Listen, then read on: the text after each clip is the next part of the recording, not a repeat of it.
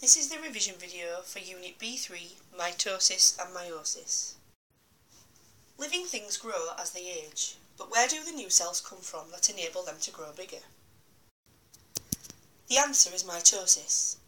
This is the process that makes new cells in our body. Mitosis is a type of cell division where one body cell produces two genetically identical daughter cells which are also identical to the parent cell. By producing two daughter cells from one cell, this increases the total number of cells in a multicellular organism. Body cells divide by mitosis in order to replace worn-out cells, repair damaged tissues, and for growth. In the nucleus of most of your body cells, you have two sets of chromosomes, arranged as 23 matching pairs. These are described as being diploid cells. Before a cell divides, its genetic material has to be copied, so that each new cell has a complete set of genetic information. Therefore, each chromosome, which is made of one molecule of DNA, must be copied. This process is called DNA replication. DNA is a double-stranded molecule. The first stage in DNA replication is for the DNA molecule to unzip, forming two strands. This exposes the bases on each strand of DNA and allows new bases to line up against each strand. These bases align next to their complementary bases, forming base pairs. Once this process is complete, the two strands will have become two complete DNA molecules. One chromosome has now become two identical copies.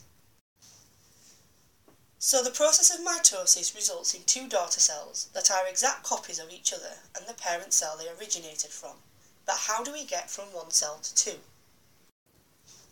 Mitosis begins once the DNA in the nucleus of the cell has been replicated. As soon as the chromosomes have been replicated, spindles form within the cell that the doubled-up chromosomes attach to.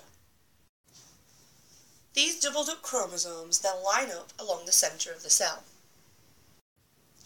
Each double chromosome is then pulled into two identical copies, and one copy goes to each half or each pole of the cell.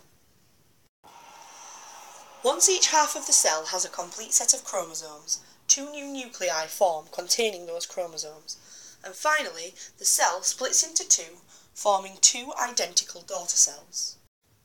So, to recap then, mitosis begins once each chromosome in the parent cell has made a copy of itself. The duplicated chromosomes line up across the centre of the cell. Then each double chromosome splits into two identical copies, and each copy moves to opposite ends of the cell. Two new nuclei form, each with a full set of chromosomes, and the cell then divides in two. The two cells are genetically identical to each other and to the parent cell that they came from. Meiosis is another form of cell division.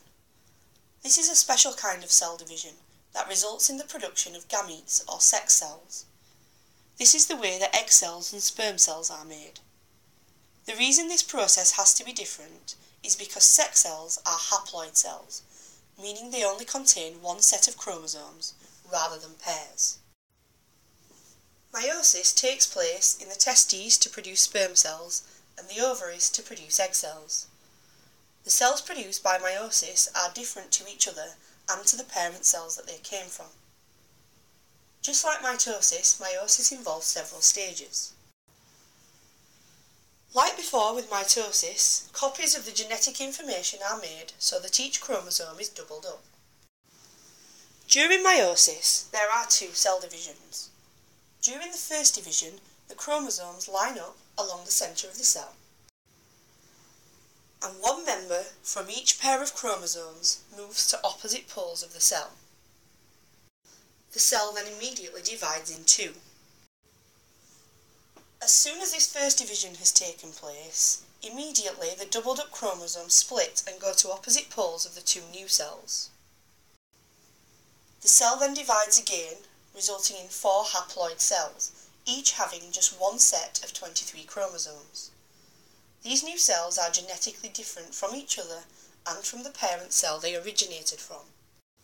So, to recap, meiosis involves two cell divisions. In the first, the matching chromosome pairs are split and one goes into each of two new cells.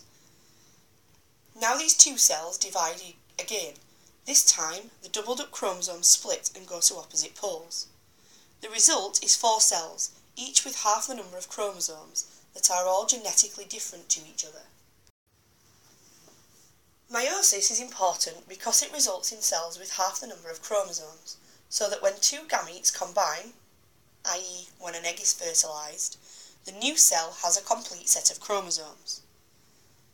Sexual reproduction gives rise to variety in organisms because the genetic information comes from 2 parents and each gamete produced has a slightly different combination of information, making us all unique.